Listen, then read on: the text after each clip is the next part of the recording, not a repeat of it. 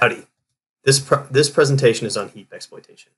It is adapted from a presentation by Colin Garmathy and Drew Gratifiore given in the spring of 2018.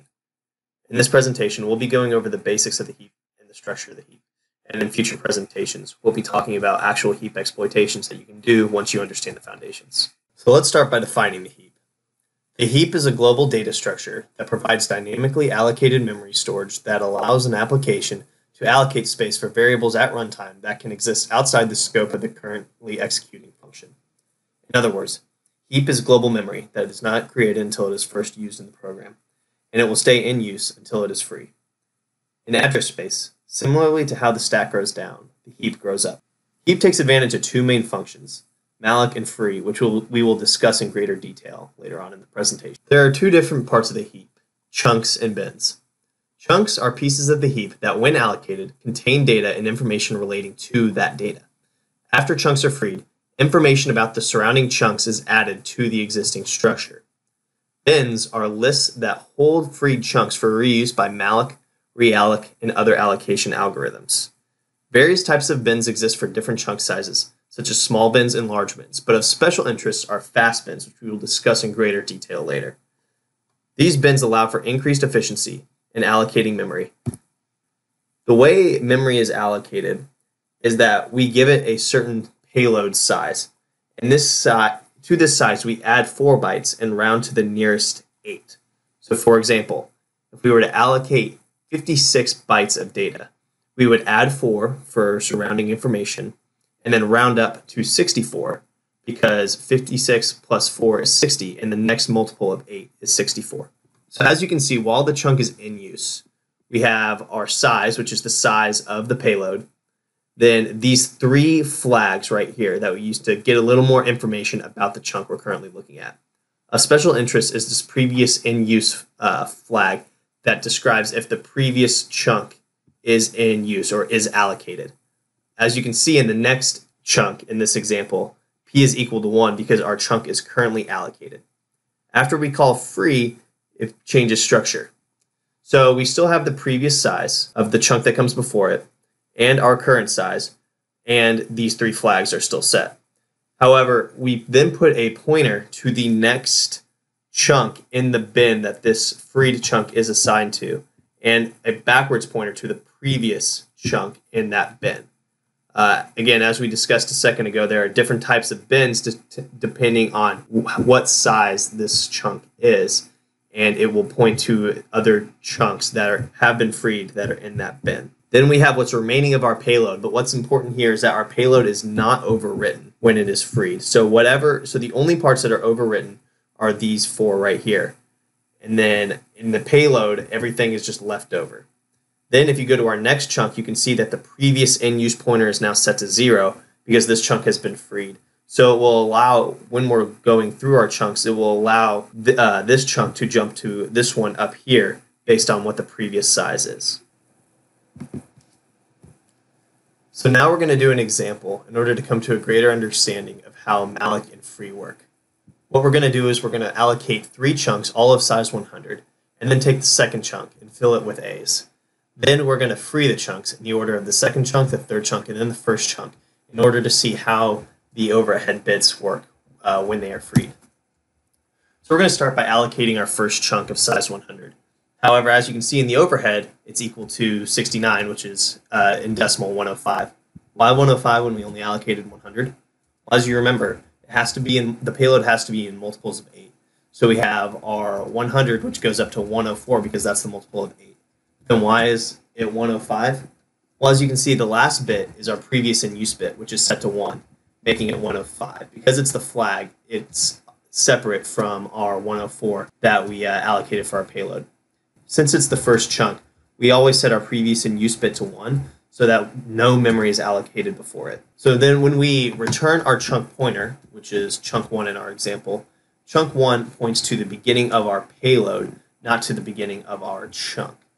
This is so it can more easily access the memory whenever we are trying to use that. Now would also be a good opportunity to address the top chunk. So if you remember from our definition, the heap is created at runtime when it is first used. It doesn't just create memory for the area that we malloc. Rather, it creates a large block that we will continue to take memory space out of. Extra memory that is not in use is called the top chunk. The top chunk starts off as the entire heap, and then when we make our first malloc, it moves up to be after the last chunk that has been allocated. When chunks are freed, the top chunk will coalesce with them if they are adjacent to the top chunk and if they are not placed in a fast bin. If they are not adjacent, then they will just be placed in a bin. And in the case of fast bins, it is more efficient to just place it in a fast bin than to have it coalesce again with the top chunk. So now we're going to allocate a second chunk of size 100 as well. As you can see, the size of the top chunk goes down because we are allocating from it. But the size is still 69 or 105 because it's still 100, still adding 4 to make the payload 104, and still have the previous in-use bit set to 1, making it 105. So now I'm going to allocate a third chunk. As you can see, it looks the exact same as the one before it, and our top chunk has moved down again. Then we're going to put A's in our middle chunk. Now I'd like to point out these last few bits right here, where we still have A's ending our payload. After our second chunk is deallocated, these bytes will become part of the third chunk, and this is where our previous size will be. However, while our middle chunk is still allocated, these bytes belong to the second chunk. So now we've freed our second chunk. The first thing we notice here is that this 69 is now a 68. Why? Because the last bit that makes it a 69 is the previous in-use bit. And as we can see, the previous chunk is no longer in use, making it 68.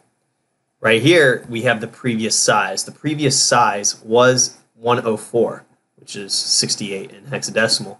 And so it knows, all right, to traverse to the next chunk, we need to go back 68 bytes to right here. And then it will see, oh, the previous chunk is still in use, and then it'll go back to the next chunk header.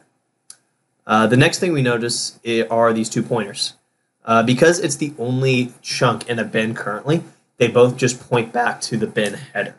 And then still here, as we can see, the previous is still in use, and so it's 69, and then these bytes are still technically part of our first because it is still in use.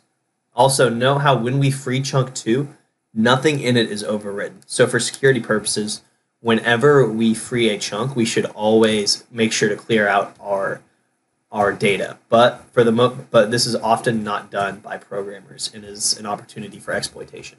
The next command we will issue is to free chunk 3. Now, as you can see, instead of setting the previous bit to 0 and having this be a 68, actually the top chunk moves back to here because the 2 chunks that we have freed coalesce with what was and what is the top chunk. And then all we have left at this point is our first chunk. Finally, we're going to free chunk 1, and as you can see, the top chunk again coalesces with this final chunk, leaving us with an empty heap. The next thing we're going to talk about is fast bins. Chunks with less than 60 bytes, or 80, depending on how you configure it, are placed in fast bins. Chunks in fast bins do not hold the size of the previous chunk, but rather instead link chunks together using a last in, first out, singly linked list method. Because of this, the chunks in a fast bin will not coalesce even if adjacent chunks are freed. This special configuration, while efficient and good for computing, can lead to unique exploit opportunities if not programmed correctly. So to kind of show how fast bins work, we're going to malloc three chunks that will be eligible to be placed in fast bins when freed, and then a fourth chunk to just kind of separate our top chunk away that will not be placed in a fast bin, although we won't free it in this experiment. Then we're going to free our 3 chunks, and then we're going to reallocate one of our free chunks and then place C's in it. So to begin, we're going to malloc a chunk of size 20, which works the same as mallocing a chunk of any other size. And then we're going to malloc the next 2 chunks of 20 as well. And then here is our fourth chunk that is malloc of size 100, like we've seen in the previous example. And then at the bottom, you can see our top chunk. So we're going to go ahead and free our 3 chunks here. So the first one we free is chunk 2. So you can imagine as if it's a last in, first out method, chunk 2 is now at the bottom of our list. And then on top of that, we're going to place chunk 3, which right here points back to the start of chunk 2. And then we're going to free chunk 1, which points to the start of chunk 3. So now chunk 1 has been the last one added to our list, and will be the first one to be taken out when we call our next malloc. Then we're going to make a malloc of size 20, and it will use our first chunk to place the C's inside of it.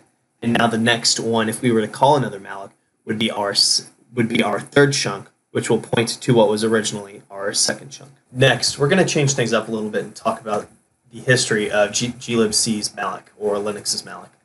Originally, malloc used the dlmalloc algorithm named after its creator, Doug Lee.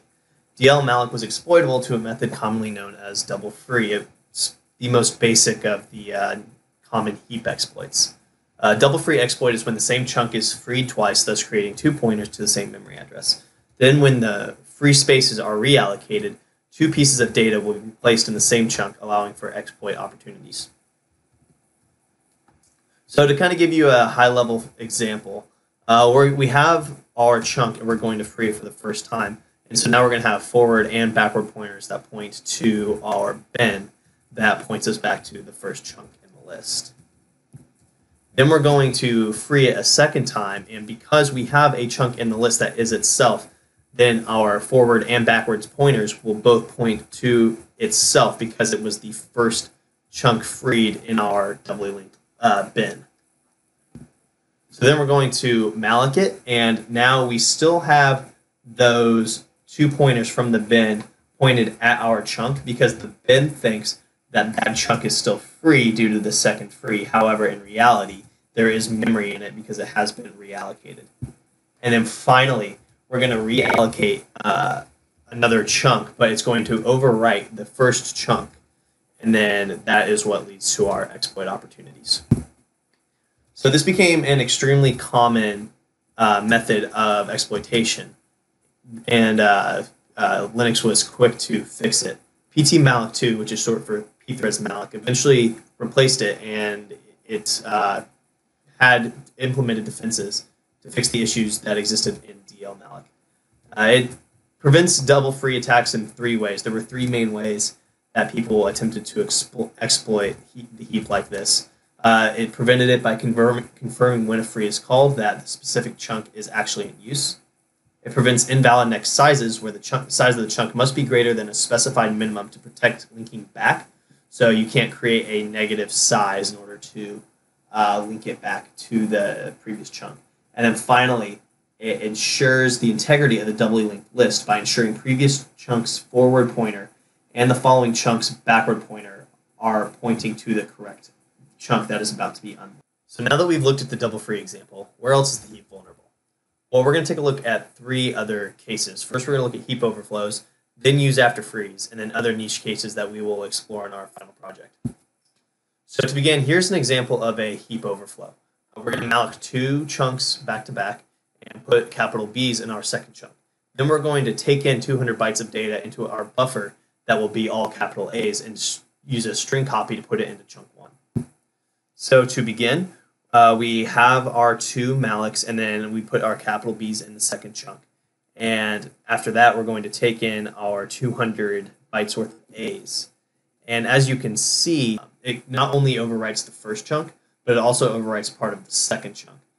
This has largely prevented implementation of ptmalloc, but there are still ways to get around it even without using old compilers. Next, we're going to look at a use after free example. So to begin, we're going to copy hello world into our heap. We're going to create a small chunk and put hello world into that memory. Then we're going to free this chunk. So after we look at the pointer for chunk one, you can see that it's no longer hello world, but gibberish, although the last couple letters do remain. Because if you remember, it doesn't overwrite our data. The only data that gets overwritten is the data that is in the memory that the pointers use.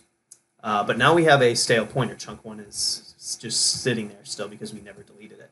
And so we're going to do another malloc and copy in Tupac is still alive into our heap. And so when we use chunk two, we return Tupac is still alive. But because we never deleted chunk one, that also returns Tupac is still alive, which again provides opportunities for exploitation. So that does it for our topical talk on understanding the heap and its structure. Here are the references we directly used in our presentation. And here are the references that we used just in learning more about the heap and heap exploits that would definitely be interesting to anyone who is looking to learn more. In future projects, we are looking to build more complex exploits and actually demo those to our viewers, as opposed to just kind of referencing some of them at a high level. So thanks for listening. Like if you like this video, and subscribe for more.